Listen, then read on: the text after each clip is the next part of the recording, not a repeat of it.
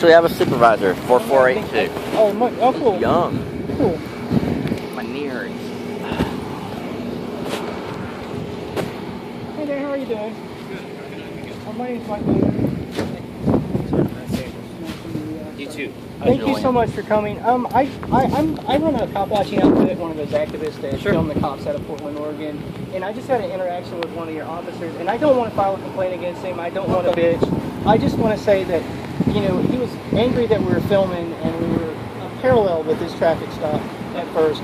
And, you know, ordered us to walk so far away that we couldn't see. Yelled at us. And I didn't fully comply with his order because I felt it was just violating my First Amendment. So I stood right here by this red pole and waited till I got done with this. Okay. And where was he parked at? He was parked right here. Over there, about 40 feet away. Yeah. And like I said, I don't want him to really be in trouble. I would just like you to tell him that. And then he called a bunch of cops. I mean, a bunch of called other police backed up. We had like four, five, six officers there over our cameras. Yeah.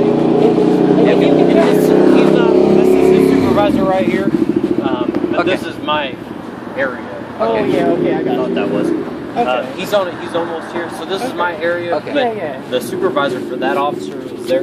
Hey, let me ask you guys a question. Yeah. Sure. Bet.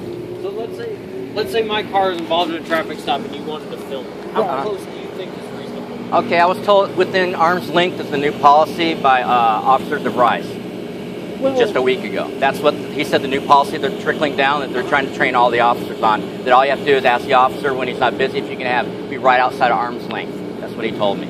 And he said like this, and he went like that. I'll answer your question for you. Yeah, my experience, because I mean, if you go to YouTube and Google Mike here, you're going to find over 1,000 videos. I've videotaped hundreds of traffic stops. Okay, what I try to do is stay very visible in well-lit areas so the officer can see me. But how close is reasonable? I don't like to stand directly behind you guys, and I don't. This is way too fucking close. I would say reasonable. Oh, this far. Okay.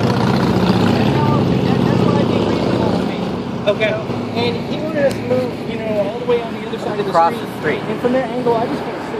And he was aggressive about it. He immediately got offended by the cameras. That shows the officers that are... He yelled, but he didn't cuss him. Whatever, you know. Yeah, he didn't cuss, like 6 feet cuss. But when an officer is scared of a camera, chances are they're afraid of the things they might get caught doing. That's it's a bad conscience that makes you scared of a camera. We're always on camera. There's cameras everywhere, and there's cameras on all these vehicles. You guys are government employees. You're used to cameras. I've worked with the government at K. Bailey Hutchinson's office. They got cameras and monitors while they work. They see themselves picking their nose or anything. So the government's used to being held accountable. That officer is not. And I'm going to be around. I live in Austin. I'm not from Portland, East Portland. I film all the time, and I don't expect to be treated like that. I immediately got offended that he made arbitrary rules and was escalatory. So, what do you feel is safe? Like in your opinion? I think it depends on the investigation that's going on. Yeah. Okay. Obviously, if we're talking to a young girl that has been sexually assaulted, for instance, I don't want you anywhere near her. Okay. Her privacy is really important to me, and I'm going to protect her. But it's a public record, so there's no privacy in that stuff. Right. That's already been debated. Okay. This is his personal thoughts. Oh, right. I'm just listening to his personal thoughts. I'm sorry. I'm sorry to interrupt. Appreciate that. Yeah. So I'm going to protect her privacy. I don't want her filmed. I don't want her statements to be filmed. But if I'm on a traffic stop, a DWI stop, or something like that, then yeah, I think that what you consider reasonable is very reasonable. Okay. But I don't. People will react differently, and I'm gonna get to your point. People will react differently when there's somebody standing around filming, whether they're police or whether they're a victim, whether they're a suspect. I've noticed that I've encountered situations where it could have been potentially violent, honestly, from the police's side or the person being stopped. Like, I've seen the camera calm down both parties in a situation that was kind of escalating before I arrived. Yeah, you're being filmed. Shit, you're not. Yeah, all I'm saying is it will change behavior. It does. It will change behavior. Whether it's for the good or for the bad, it's going to change behavior. People are not going to want to. They're not going to want to tell us the story that needs to be told, so that certain people can be held accountable for it. Hi there. Hey, Sergeant Lee. Hey man, my name's Mike Weir. Hey, Mike, nice to meet you. Nice to meet Julian you. Reyes. So I run a I'm cop a watching gardener at organization. Magnolia Cafe. Oh, cool. I was going to say, I thought I seen you. Yeah, he's with Peaceful Streets. I run a cop watching group out of Portland, Oregon, and I can do this on the regular. And if you check out my work, I have over 1,000 videos online. Like I've recorded hundreds and hundreds of police interactions. I just spoke with one of your officers, like while I was filming. Yeah, Officer Hall. And I'm not trying to complain about him or get him in trouble. He was very like angry that we were. We first started shooting video parallel with this traffic stop, so he had us move. And I said, well, officer, could you tell me how far you want me to stand away? You know, because it's not my intention to interfere. And he said, way on the other end of across the street, way over here.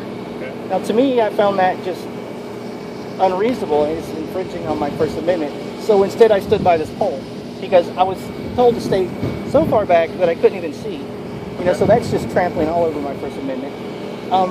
I don't want to complain about him or get him in trouble, but will you please tell him that cop watchers we're not intending on interfering, and I don't have any specific hatred for him. You know, I just want to observe. You know, if you could relate that to him, I'd very much appreciate it. Sure. You know, thank you. And like I said, don't admonish him. I mean, because like he yelled, but whatever. I Called a lot don't of know. backup. I have no. Yeah, he called like 5 or 6 other officers Over because I'm camera. standing here with this. I mean, I'm not armed. Okay, I know. But yeah, yeah. We have to honestly have some kind of relationship that's positive between cop watchers and you guys. You know, and eventually, I want you guys and us to, at the very least, tolerate each other and not get in each other's way. You know. And I think for the majority of officers, that's probably what the experience you've had, I would say. Well, I was recording Antonio Beeler a couple weeks back, and on 6th Street, and as Sergeant Deere and the guys were taking him down. Antonio's a whole nother. Right. I was a whole nother animal. Right. Than most normal cop watchers. Yeah, I run a similar organization to his, but well, hopefully a much better organization. Well, check out my work. I mean, there's lots of videos online on Mike Blue Hair that if you check out YouTube, that I'm being nice to cops, and there's some of them that I'm being kind of a dickhead. You know, it just really depends on the situation. Sometimes I feel like my rights are being infringed, so I am mean. I mean, I won't lie to you. Yeah. I won't lie to you. But like, I do positive stories as well. Like, I have officers entitled "Thank You, Officer Norman Staples." You know, like I have a bunch of videos that are positive. So I shoot both sides of it. You know, and I try to.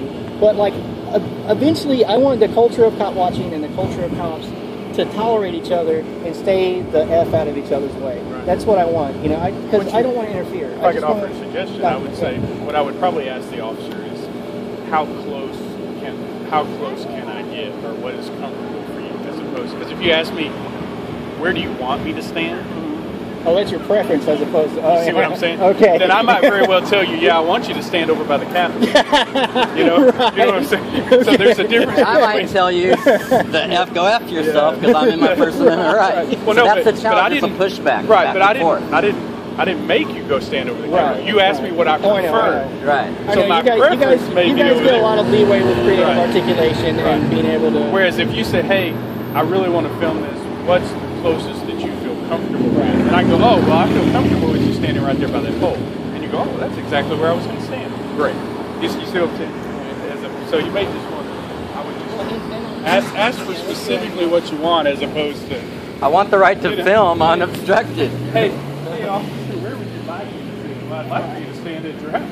Right. You know, I'd like you so- not to film me because it makes me feel. And no one likes to be filmed, but like, and I understand well, that. we're used to that because we're filmed and everything we do. You guys have body cams yet? Oh, no. It's supposed to be body cams. They're going rolling to do out. that in Oregon, but they have to change the Oregon Constitution to accommodate for it because there's certain privacy laws. I mean, the fact that millions of dollars that it takes to hold all that video and stuff. Look, I'm a libertarian. You know what bothers me about the body cameras? Here's the thing. The best body cameras on the market, the most efficient, the best system for accountability-wise, are the international. And the reason why, yeah, right. And they store it on their own Right. site. Now check this out. What they're going to do if municipalities buy the best systems, which are major internationals, okay, you're a permanent customer to their cloud server. So it's cost prohibitive. So all the video for your duty shift that's on, right? Has to be archived. Gets archived on their cloud server, and you have to, by contract, if you're the city, be a permanent customer to a monopoly. And what's to keep them from just dicking the city, dicking the taxpayer? Last year was X amount of dollars. Now it's 10 times X amount of dollars. And there's no way to get out of it. Video storage is always going to be the most expensive part. Oh yeah. Because they could outfit us all with cameras for very little cost. But then just what do you do with the video? Live stream it. Let the people have it. If you go open source, you can save a lot of money. Just let the people have it and just let it put it out there. The problem with that, Julian, is that the live stream stuff is so low quality, and also it's dependent on cell towers to transmit the data. Yeah. Sometimes these guys will pull up on a situation where there's no reception or shitty reception, and people on our side of the argument is going to go, well, they edited the video, they destroyed it, they destroyed the evidence, and people on your side is going to say, oh, well, it's just error, so we'll have the same argument, so it's not going to work. Yeah, I've never had any problem, but, just like you're different than, you're different than cops are different. I've never had any problem with people watching video stuff, because I act the same whether you're there or not. Some cops... Have you ever been made to feel uncomfortable like somebody observing? Never?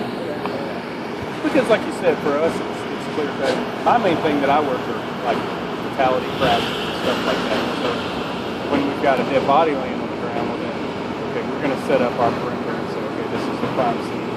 Nobody's in or out of the crime scene, And so to me, it's always very clear. And media always shows up on my scenes.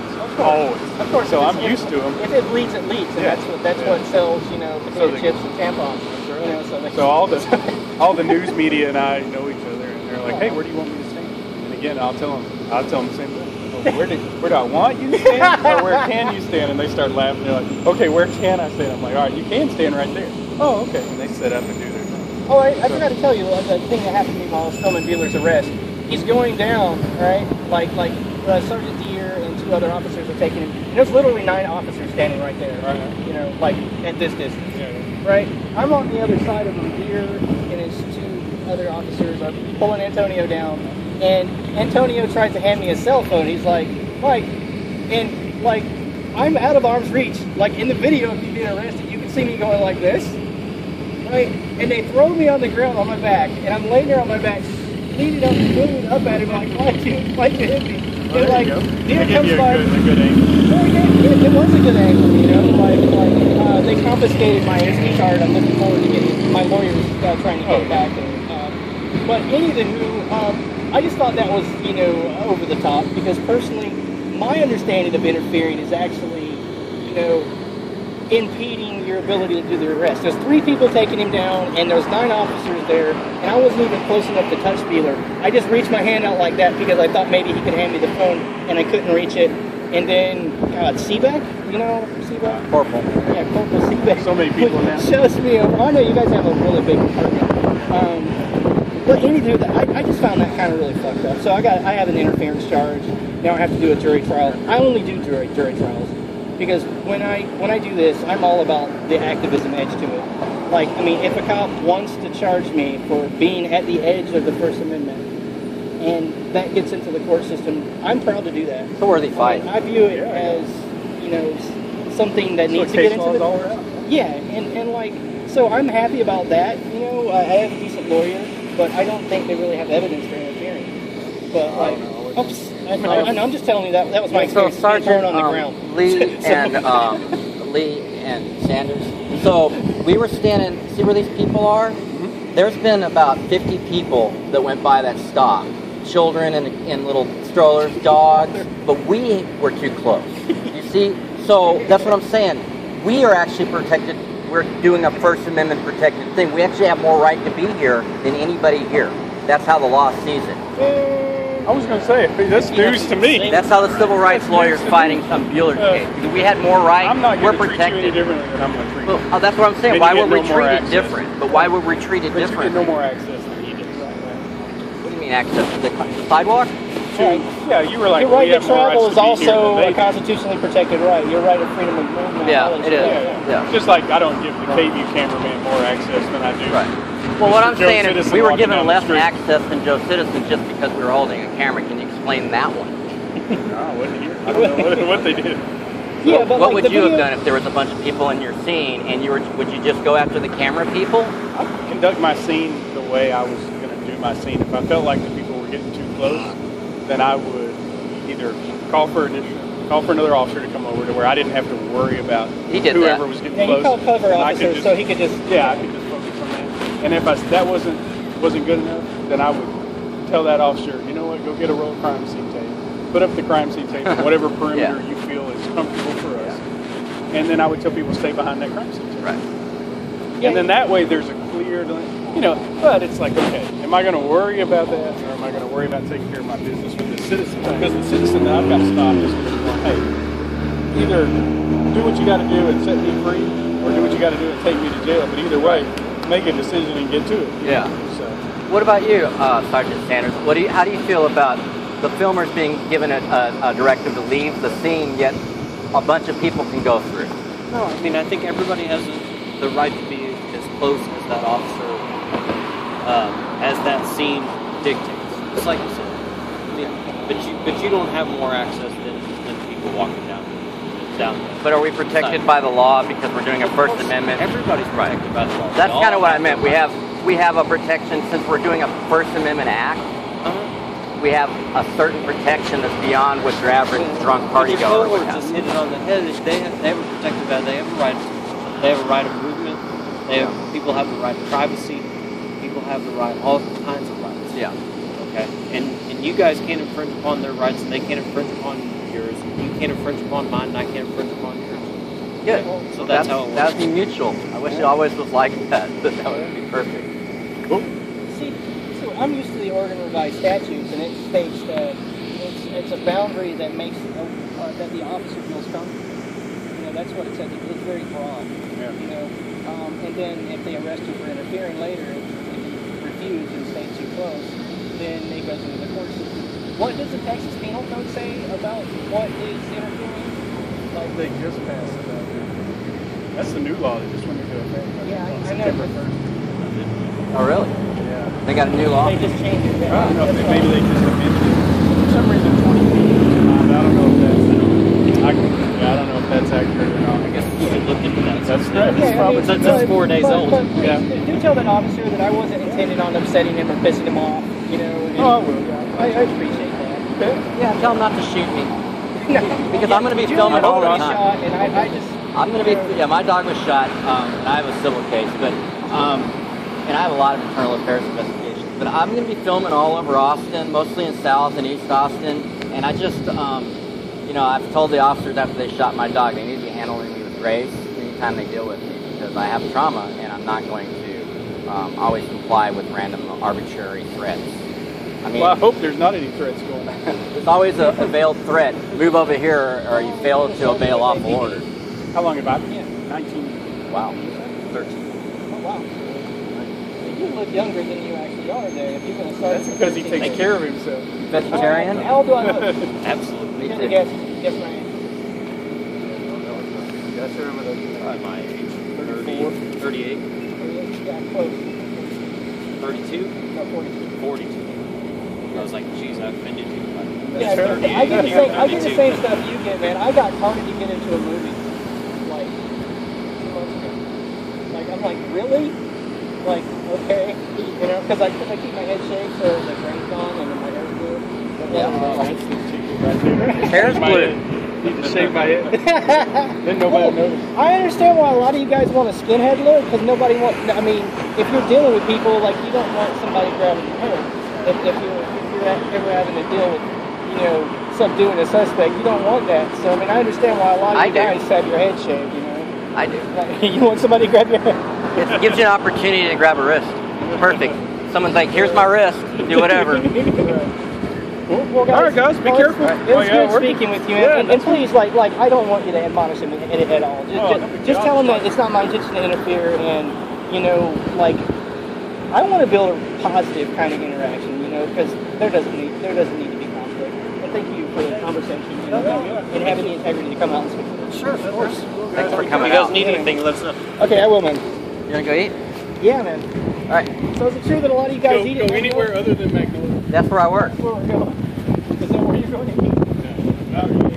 They don't charge me. We were watching the Longhorns get their butts kicked. They play Baylor? No. They played Notre Dame. Oh, Notre Dame yeah. put it on them. Oh, yeah. Well, they had it coming. It's Notre Dame. got a good program, Magnolia, right? Oh yeah, they got good stuff.